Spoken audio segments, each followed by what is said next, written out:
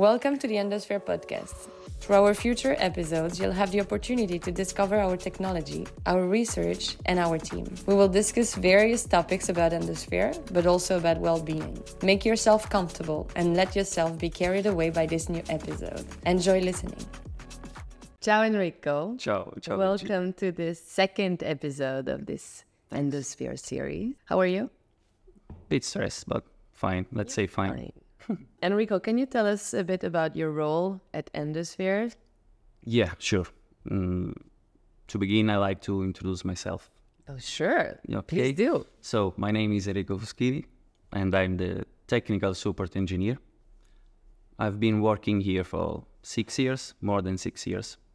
And my role, basically, is taking care about technical assistance of our clients and all distributors. I also played key role setting up the technical assistance department in our new branch office in USA.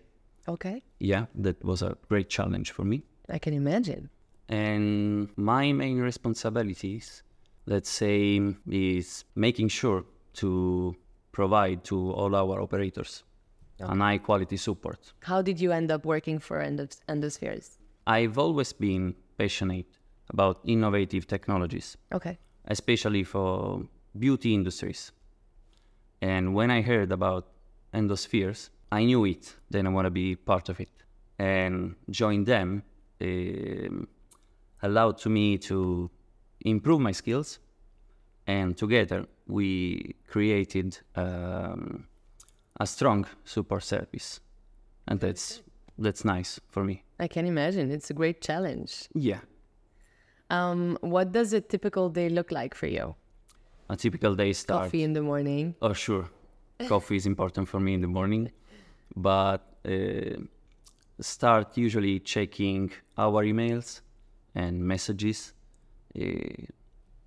Checking if there are any urgent needs by our international clients. Also coordinate with all my team to provide the best support to, all over the world. Is there like a typical challenge that you face daily regarding your clients? Yeah. Our big challenge, main challenge, let's say, is managing the timing zone, the different time zones. Oh, okay. Because you're like all over the world? Yeah. East time, American time or Middle East, we like all over the world. And yeah, let's say that's our big challenge.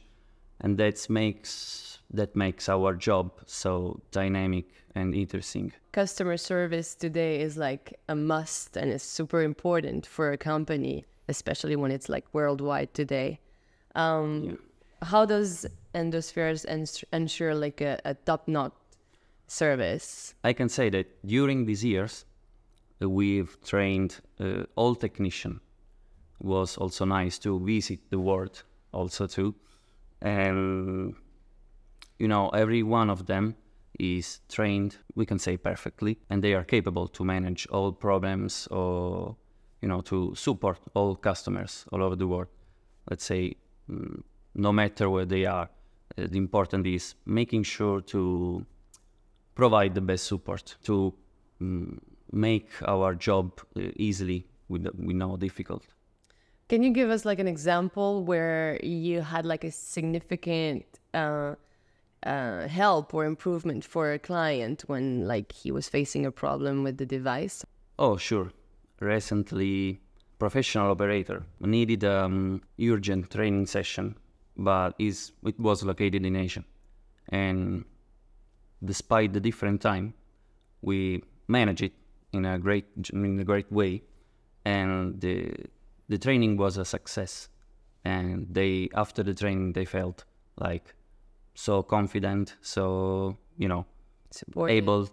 able to manage all problems, and that was nice. How did you do the training? Like video? Live training. Live training. Yeah. How do you handle emergencies? Do you have like a 24-hour phone? No. As I said, we have a technician in every branches, in every distributors we have, So they are able to support all clients.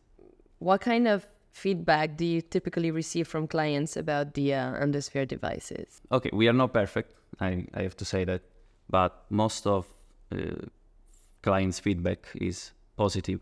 Okay.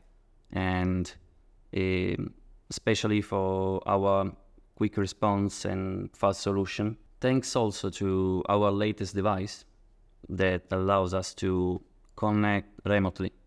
Okay, so even if we have a problem in America and I'm in Italy, I'm able to solve the problem. To connect to the device directly. Remotely, yeah. Most of the problems we can solve it in this way.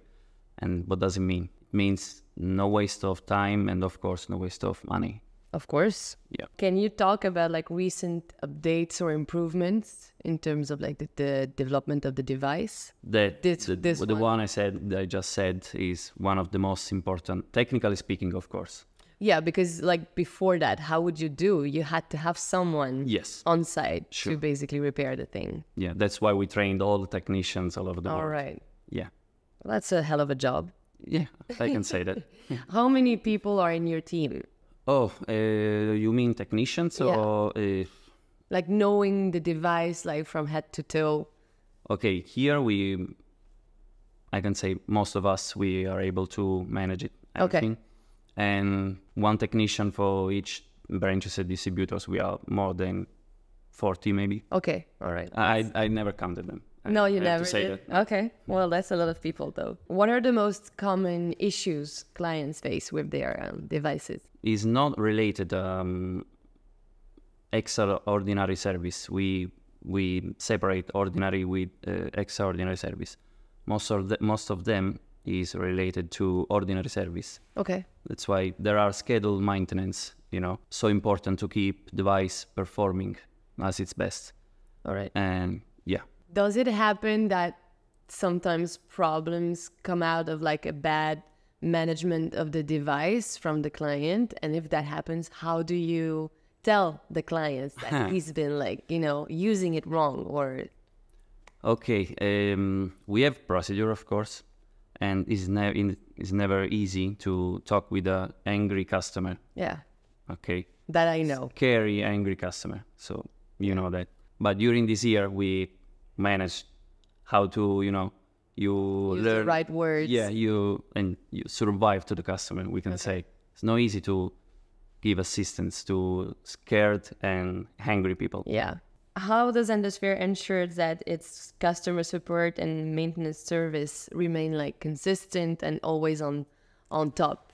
Oh, yeah. We, of course, as I said, we trained all of them, and during a year, we also make a couple of webinars to share information with all of them. Yeah, to share all feedback, good or bad feedback, and all complaints. So we used to work with feedbacks and improve our devices and our also skills about managing what I said before, handle the client. Yeah. Did you imagine ending up like working with clients like B2B directly like that when you started working for Endospheres, or were you thinking about like remaining in the technological part? Yeah. Were you imagining dealing with people as much as you do today, because you're dealing with the clients, you're dealing with your team? Were you thinking about that when you started your job? When I started? Yeah. I told you one of my, my favorite job was handle technologies. Mm-hmm. But I also love talking with people. Okay. So I mixed both of them. Our boss was happy to, have someone love both sides. Exactly, because it's pretty rare to have someone like a bit of a geek loving technology. Yeah. I say that in a good sense, huh? Yeah. In a good way. But also loving talking to people and sharing like information with them. It's pretty rare to have both. Yeah, technicians are used to, be themselves. Yeah, in their lab. In their lab and managing little stuff. But maybe I'm a strange technician, I don't know. Yeah, exactly. You're a gem. I hope they know that. Do you have like Anything specific you'd like to develop for Endospheres in the future? Do you have anything in mind to improve the device even more than it is already? Yeah, we already work on it, about it. You know, when we launch a new device, we already started with another one. Yeah. Because it takes time, you know, develop everything. Yeah. About my figure, I can say, I would like to be like, I can say manager of assistants. Okay. Director of assistants, you know, make process, you know, to let it easier. Because I understand that it's not easy. It is not easy. It's not easy. Do you sometimes feel frustrated about anything regarding the device, like, or like your job in general, in terms of like, as you always want to be on top of everything and like clients 100% happy? Does anything frustrate you anytime? Yeah, sometimes there are days, so crazy days you cannot imagine. Even me sometimes, like what happened today, you know? Yeah. So all problems, all same days. But I can say I like handling, like someone called me Mr. Wolf, like Pulp Fiction, you know? And I like that. Yeah, me too. But it's stressful, but I also enjoying it too. Did you expect to travel as much when you started working for Endospheres? Not so much as it is. Are you enjoying it? Yeah, sure. It's a bit stressful sometimes because, you know, now that we opened new branches in USA, in Miami, I used to travel all months. Yeah. You know, back and forth. That's not very easy, tiring. But yeah, it's nice, you know. I can imagine. Yeah, it's amazing. There's worse place than Miami. It's nice to go to Miami. Oh, yeah, sure. Even if I prefer New York. Oh. Yeah. Well, thank you very much, Enrico. It was nice to have you here. Yeah, it was Thank nice you for all these information. Thank and you. I hope we'll have you in another episode to talk about like maybe a new device or anything new about the machine. Thanks a lot. Thank you.